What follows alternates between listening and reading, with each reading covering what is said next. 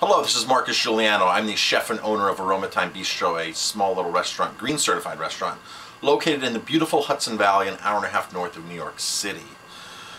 And in the news right now is about this small organic farm that does eggs that has salmonella contamination. The eggs are on recall. So I keep reading all these headlines. People keep posting on Facebook.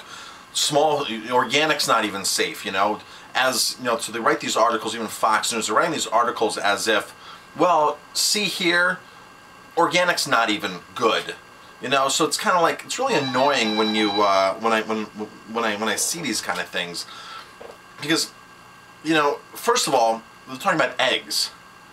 Eggs all have salmonella to begin with, no matter where they're coming from, organic or conventional.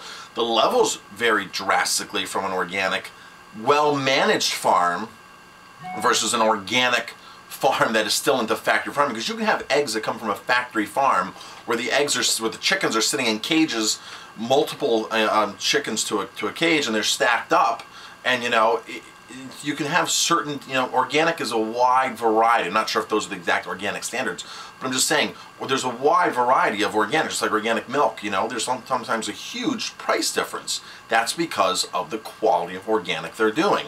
Some organic farms are meeting the basic, barely meeting the basic standards, and others are far exceeding the standards. So that's why there's a price difference, and that's why maybe some organic might not be good in organic eggs, and some organic eggs might be phenomenal. But the premise of the egg to begin with, an egg, you know, look where it comes from. It comes from a chicken. Look how it comes out. An egg has porous shells, so they absorb like a sponge a lot of things. Now, first of all, if anybody has ever read Robert Young, The pH Miracle, he explains that an egg is the dirtiest food ever, no matter free-range, organic, or anything. 38, 39 million microbes per egg. It's a dirty food to begin with. So no matter if it's organic or not, it's dirty. So that's the first thing with eggs. Second thing is, you know, the way we react to the foods that we ingest that are contaminated, and the way we react to it has a big deal with our immune system. If our immune system is running weak, then it's going to affect us. If we have a very good immune system, we'll be able to fight off a lot more things like salmonella or whatever, you know, contaminants we come across.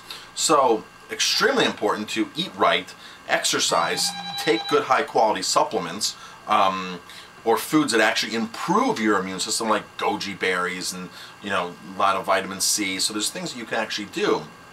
So that's really the whole deal. So it really gets me mad when I read these articles and like, oh, organic's not even good enough. No, tell the whole picture. Explain the whole thing. And I didn't see one article explaining the whole picture of really the premise of an egg to begin with. Now, I have a friend who, I'm very friendly with, somebody who owns a beef slaughterhouse, okay? And he has an extremely clean process. I've actually taken reporters through his facility. He opens his facility up. You can walk in with a camera. Really, really top notch. About 12 years ago, I took a reporter in there to show a reporter from a big newspaper out west what this little small processing plant was doing. This reporter walked in open-toe shoes. It was a female. She walked in open-toe shoes and walked around on the kill floor and everything. And as no matter how clean his operation is, he goes, Marcus, salmonella, these bacteria are part of the process. You're eating dead flesh. You're eating animal byproducts. They're going to be contaminated. He goes, but the way we're doing it, because we're such a smaller operation and the quality of cattle we're bringing through, it's still there, but it's on a much lower, reduced scale. So the newspaper could easily go in there and say, oh, salmonella at this plant, salmonella at that plant, or whatever. So it just really, you know, and you have to test. They do constant testing on these, so they really know. So it's not really a matter if something has salmonella or if it doesn't have.